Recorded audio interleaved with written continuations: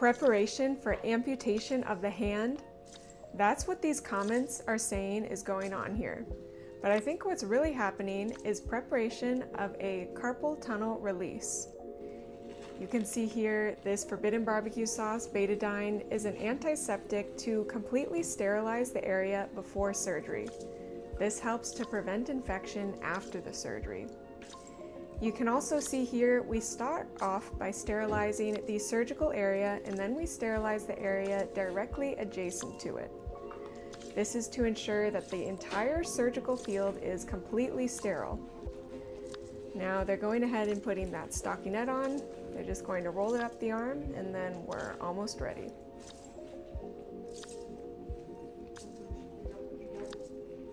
All right, and then they'll put the final drape on, and then we're ready to begin surgery. Nicely done.